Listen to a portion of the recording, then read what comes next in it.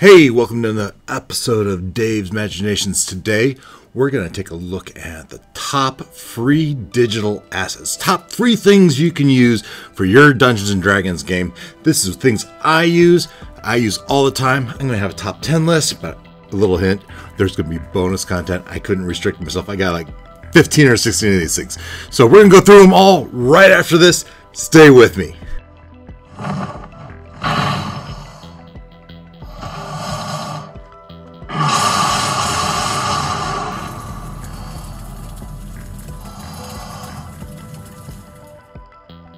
First of those honorable mention things is Reddit.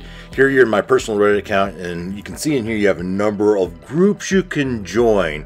I'm a Steelers fan, I got dad jokes, and you can see all these different things here, investing, all these things you can look and join and get information. Here's battle maps, and if we go into my search and we can search on something, here's battle maps, and you can find that there's a watchtower, and you can just click on that image, and hey, this is a good way to find maps, tips, advice. You can post things to get advice.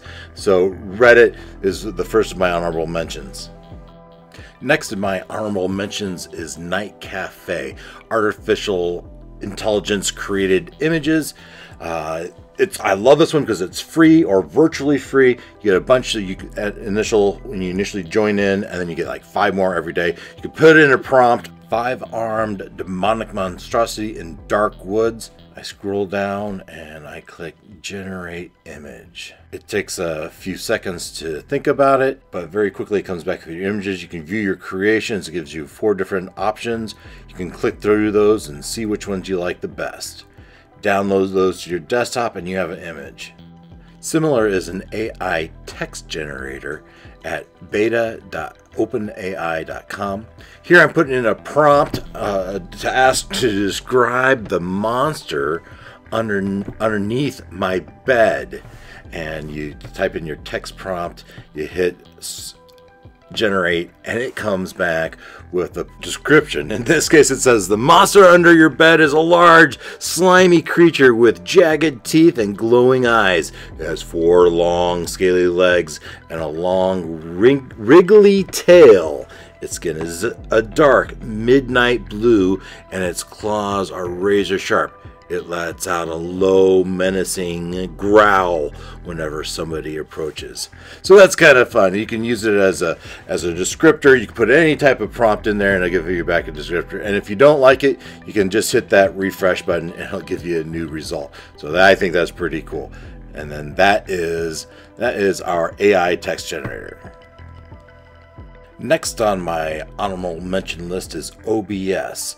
Here you can see I have my list of all the different screens I have, and I can show, here's my logo, the Christmas version of my logo. I also have my intro video I use, and there's my IDOT camera, hello, as well as a corner camera. I also have my intro screen, my fly-in screen with the dragon coming in and blowing fire across my logo. I had fun putting that together. So that's OBS, free software, lets me put my screens together. Here's my game layout board. If you watch my Thursday night videos, you would see this view with my map in the background. So that's OBS. Next is iMovie, and I guess technically this isn't free. It came with my Mac, so I didn't pay any extra money for it. But this is where I put all my clips. I can put my videos in. I can pull in different images, and I can mesh them together to put my videos. Here I'm creating a recap video. Here I pull in a video into my timeline, and I can modify the Ken Burns effect. That is, after the video gets pulled in, how I can show where I start my view of that image to where I end my view of that image. Then finally I can save the movie to a spot I know so that I can update it, or I can upload it to programs such as YouTube. Next on my honorable list is a website called Fantasy Name Generator. And in Fantasy Name Generator, they give you a bazillion, I swear, bazillion different lists of names. Here I put in, go to their list of fantasy and folklore. You can see all the different tabs. I select dragon names, and when I do, you can see that there's a whole initial list, but then you can get male names, neutral names, and female names. Next, I go back to the list and I select show me rook names, and here it goes. It just returns back a bunch of rook. Rainbeak. So that is Fantasy Name Generator. I use it all the time to come up with names. Number 10. And now number 10 on my list is YouTube. In YouTube, I have a number of YouTubers I watch for Dungeons and Dragons contents, for advice and content that I use to prepare for my game. Here I'll go through, and there's Sly Flourish's Lazy D&D Talk Show. There's the How to Be a Great GM channel. Russian Dungeon Master's Dungeon Craft. Here are the Dungeon Dudes. Then one of the first D&D content providers was Nerdarchy. And then the DM's Lair is another one I like quite a bit, as well as Triet Monk Temple. And then, of course, I wouldn't exist without YouTube, as my channel's on here. I have all sorts of content I've put out as reviews, as well as live videos that I put out every Thursday, followed by recaps usually a day or two later. So that is YouTube, and I couldn't exist without it. Number 9. At number 9, I have Google Docs. And this is where one of my players is kind enough to take notes during session. And we have a log of every game we played for the last, year, 2 years. And that's in here, as well as Google Docs, free document I can share with my team, and everyone has access to it. They go look up things. If I find a resource, I can put it here. They can take a look at it. So at number 9, I have Google Docs. Very valuable, very powerful. I enjoy it quite a bit. Number 8. Next on my list is DM's Guild, or also RPG Guild, as they're kind of one and the same, just different front ends to them. In here, I can go in and I can search for any number of topics. I can go look for resource guides. I can look for extra material on a particular setting. And I put in here, this is all third-party content. They can expand on the D&D universe. DM's Guild is mostly D&D related stuff, as opposed to RPG Guild, which is more not all D&D content stuff. As we look here in a second, we'll see the list of, I'll show you my library. I got some 182 different documents here. Yeah, I've probably been on DM's Guild for, I don't know, 10 years. So that's a collection of 10 years worth of stuff, between maps and 3D STL files that I might have gotten from the RPG Guild that has more than just D&D stuff. So a full collection of things. I go in here if I need extra resources, like I said. So I really appreciate Drive-Thru RPG and DM's Guild. Number 7. At number 7 is npcgenerator.com. At npcgenerator.com, you go in and you can generate, just click the button and you get a random NPC. And here we can see Donald Glory Bluff, an 18-year-old male human trader. And it gives you personality traits and a plot hook. That's pretty cool. But you could go more. You could slide in there and you can pick your, let's say your race, class, alignment, plot hooks, occupation, class, profession. And here I picked a class and a bard. And now I generate and I get this Jade Laughing Steel, a 14-year-old female human bard, and it gives all sorts of quirky traits and then a fun plot hook. So I love this because it has a lot of background, a lot of stuff I can use as a dungeon master to just put an NPC into the game. Also, I could use it as a character, as if I were trying to create a player character. I could use this as a foundation for my player character. So I really appreciate NPC Generator. I use it quite a bit. Number 6. of my games are digital based, as my players all have tokens on the screen. I also put tokens for my monsters, and to do this, a lot of my tokens I create using Token Stamp.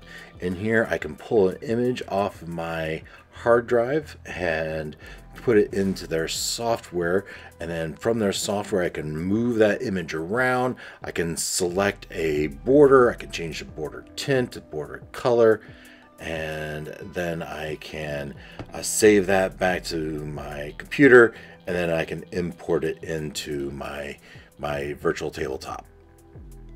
Number 5. Next on my list is AIDED.org, and this website has a bunch of maps that I use in my games. My games are based in Faerun and most often on the Sword Coast, and this particular website has fantastic maps, as you can go in, and in that map they have all these locations of interest. You simply click on it and it gives you a little bit of detail, and that'll give me a launching point. I can throw that in a different website and get more information.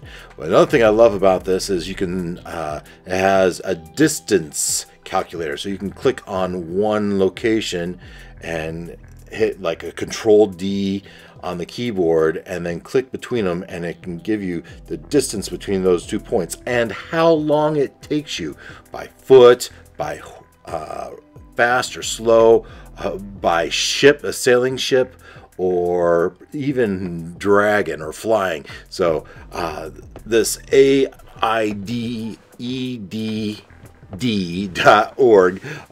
for maps, I use it all the time. Zooming out here, I can see the all of Faerun. It's got quite a bit, and I really appreciate this.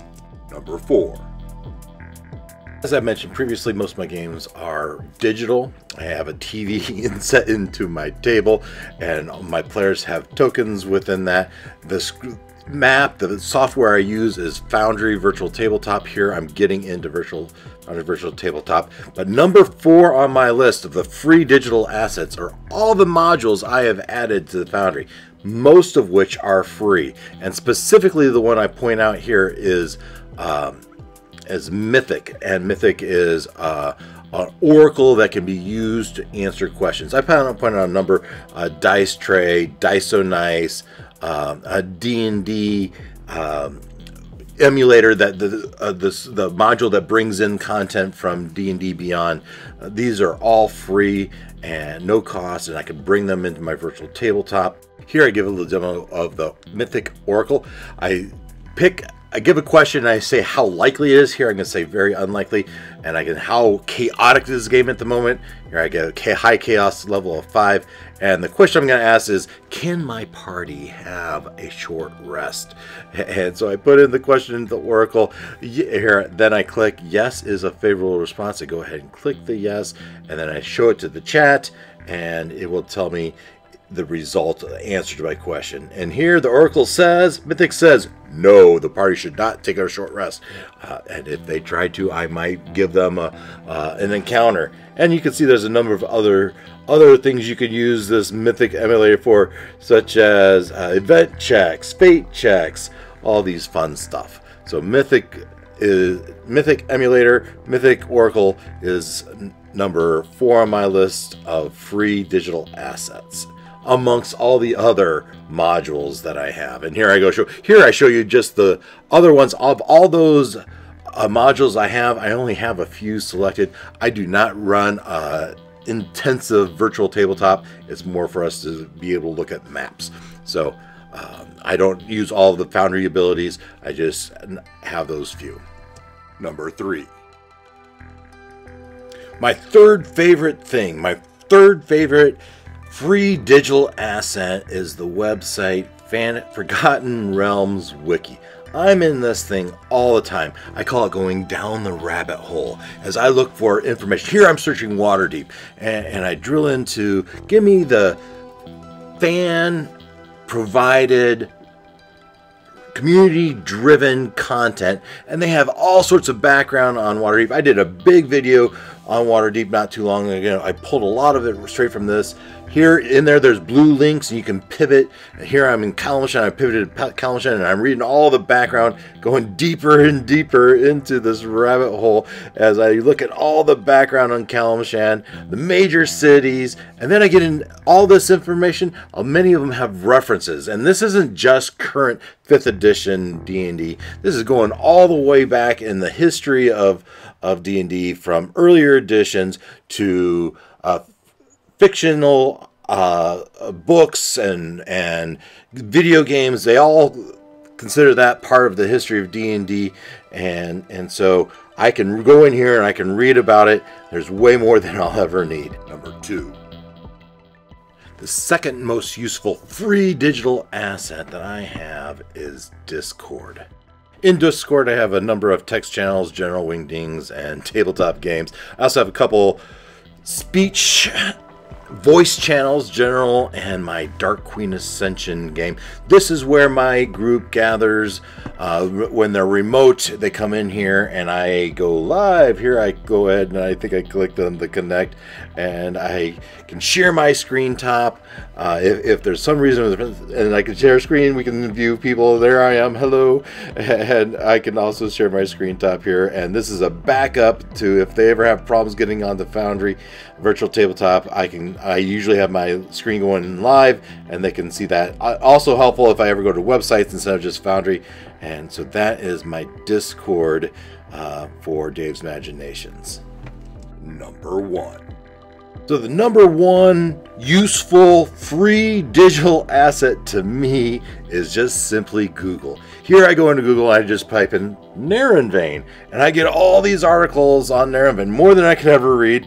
And then often I'm looking for an image, and here are hundreds of images of Narrenvain. I can click on one, I can pivot, I can pull these in, I can save these to my images to my desktop, I can find maps related to Narrenvain.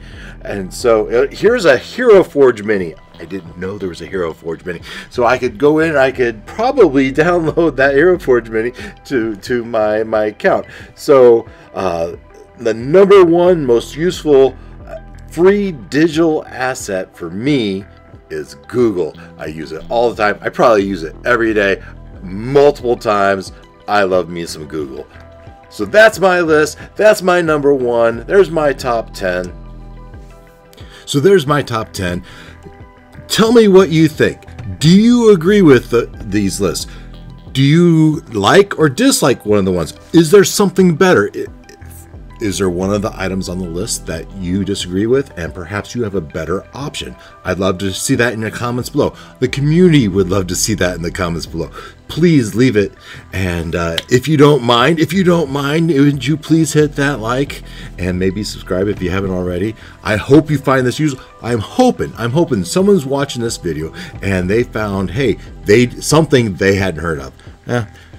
The more experienced people probably have seen all of these before, but maybe not. Maybe there's someone new watching this video and they saw something they hadn't seen before. And I'm hopeful that you can use this. And as I said, share your comments below. I'd love to hear from you. I'll respond to everything I can. And until next time, I just say, take care.